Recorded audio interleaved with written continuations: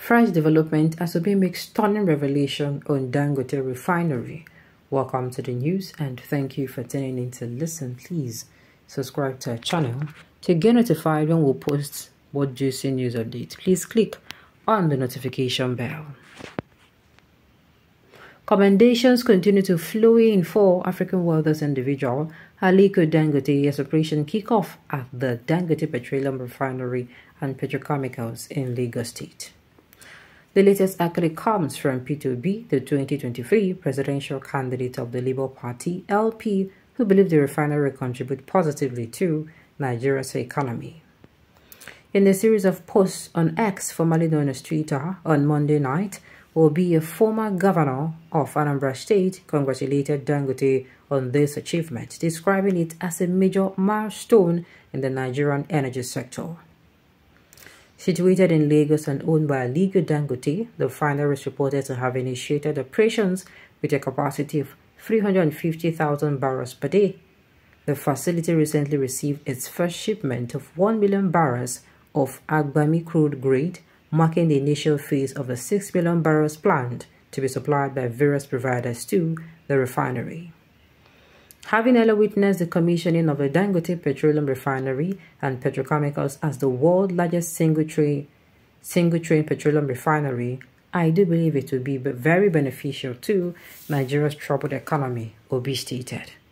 When it operates maximally, the refinery will boast a capacity of 650,000 barrels of crude oil per day and is expected to meet Nigeria's domestic demand for petroleum products and help Nigeria save the much-needed foreign exchange currently spent on the importation of such products. It is expected that by meeting our domestic demand and supplying the surplus to the international market, Nigeria will take its place as a key player in the downstream petroleum sector of the global market. It will be noted that the private sector will play a crucial role in the struggle to move the nation from consumption to production. This will help create jobs, helps in generating the much-needed foreign exchange, and encourage the growth of other small-scale businesses in the country. So now listen to this. Now you sabi antagonist, stop blackmailing and be righteous if you're a good man. I have never heard of saying where this so-called Obi talk the wrong of Obi.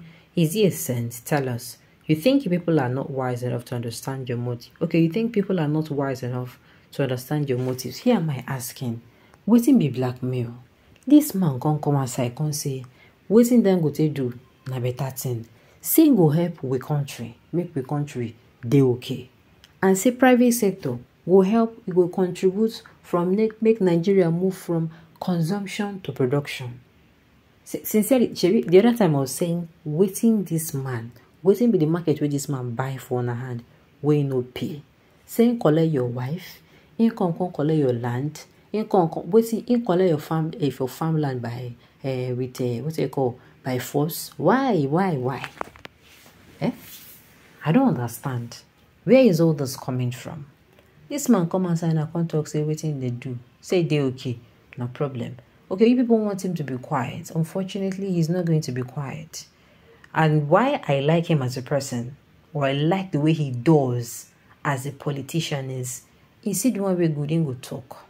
The one no good. At least so that it will not be that, not only the one way no good, then they talk. You know Sheikh Husani now, Sheikh Husani, if you see the one way good, he's one of another politician that I also admire. If you see the one way good, he go come outside say this one good. If you see the one way no good, he go come outside control shit. That is how he does his own. So I don't understand. I keep asking, this person you are trolling, now your candidate still there for seats. Why are you trolling this person? Election is not coming anytime soon. Election is in the next 4 years, for crying out loud. So I keep asking the question. Obi remains in the news every day with lots of lies and deception, but thank God Obi is not telling us to go and verify anymore. I remembered Buhari was commissioned the refinery and Dangote met Obi. He greeted him and told him, so you came, showing that he was not officially invited. I don't understand. Hey, let us face reality. Because of a level of corruption in Nigeria and fraud that established this refinery, it will bring more hardship to Nigeria. Oga, calm down. You know, there is this thing that they're saying that it is going to cause monopoly. Sincerely, until I use my 2 eyes, see I'm not going to come out and assume. Sincerely, I won't come out and assume. I won't make the monopoly make it come outside. I want to make the monopoly they're talking about make it come out. That is why I'm also saying, Shebi currently they say they are building or repairing. They say they are repairing refineries. No wahala, no problem. So in the next 6 months, in the next 9 months, now when we no see or hear, say them commission about 2 refineries, or in the next 1 year, we no hear say them build 1 refinery alongside this one. Now that time I go no say them mean say they want monopolize them. Do you understand me? But as far as I'm concerned, this is going to help a lot. Number 1, it will stop the importation of petroleum products. That means now we will get crude oil. Now we go refine our crude oil. Now we the thing, now we there at now we the thing go, how go you stock them? Now we the thing go favor. So me now, I don't know about you people, I am expecting price of petrol to drop the next coming year. That is what I'm saying. In fact, I've said it before. I prefer that Tinubu, before he said subsidy is gone, he did all this, they brainstormed. Him and his people thought about how they were going to serve Nigeria better, how they were going to cushion the effect of removing the subsidy. And this is what I came to a conclusion with. Me, in my humble opinion, I felt what would have happened would be that Tinubu would not give, there was nothing like bringing out money, because that one is a waste of time. The money they will bring out will not get to people's pockets. If you want to talk about, oh, you want to buy rice, you want to buy beans, you want to buy foodstuffs to, to cushion the effect, it will also still not work. Why? The palliatives, the material will not get to people it was intended to. Look at the one of COVID-19. We can all see how truly they bought the rice. They did not give the money, they bought the rice, they bought the things that were needed. But what happened? People sit down on top of the rice. So people won't convert them to their own personal business. They won't turn rice seller. Do you understand? So now, this is my own suggestion. Had it been said I did close to the president that time, that is even going to take the advice.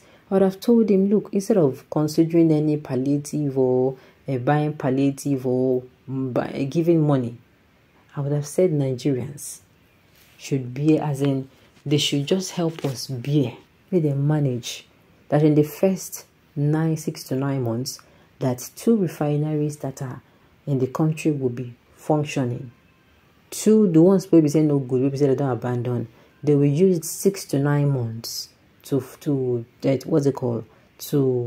repair it, and then inside that 6 to 9 months, they will also repair in the next 1 year, 6 months, as in after that 9 months, we think we make 1 year. Okay, what makes 1 year? Extra 3 months. In the next 6 months, we should be talking about how then you don't build 1 refinery. Do you understand? Now, so it's supposed to be, in my own opinion. But let us see, this particular refinery, this one will become, as I can't talk about them. Let us see if really the praises will be say in carry today. Now, so it will be tomorrow. Alright, on this note, you've come to the end of the news. So thank you for tuning in to listen. Until I come your way next time, enjoy the rest.